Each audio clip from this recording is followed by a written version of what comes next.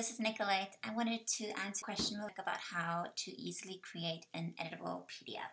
This is what I usually do for TCC. If the design is less than 30 pages, I'll create it inside of Canva and then I'll export it as a PDF. If it's longer, we'll create it in InDesign.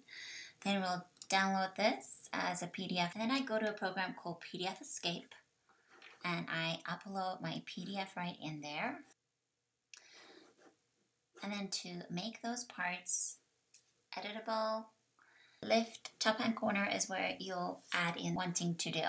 So if you want to, you can even go link, highlight this and add a URL. And if you make a mistake, just go delete object like that. And then sometimes it just takes a while to load. So over here, you can see there's a line. Now what I do is I go to form field and there's text. Here's a different option. So there's text, text paragraph, checkbox, radio, drop down, list box, all these. So you'll go text, select, and you'll just make a little text box like that. And then for something like this, which is a paragraph, you'll go form field, text paragraph, select, and then select that whole box.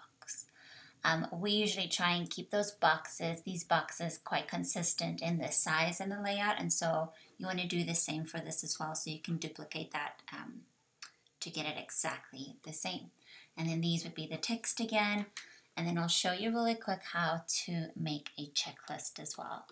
So if you had a checklist, let's say these were all checklists here, you'd go to form field, check box, select, and you would make your checkbox.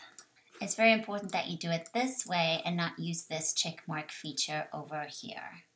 And if you forgot to add certain things like your own checkbox, you can use these tools over here and create one.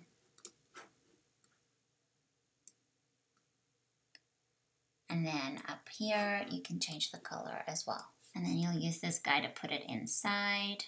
And then once you're done, what you want to do is hit save. So it's this old school stiffy here. And then hit the download button right below it. So I hope that this is helpful for anybody who was wondering how we create those and make those editable PDFs. If you have any questions, let me know and I'd be happy to get back to you soon as I can. Bye guys.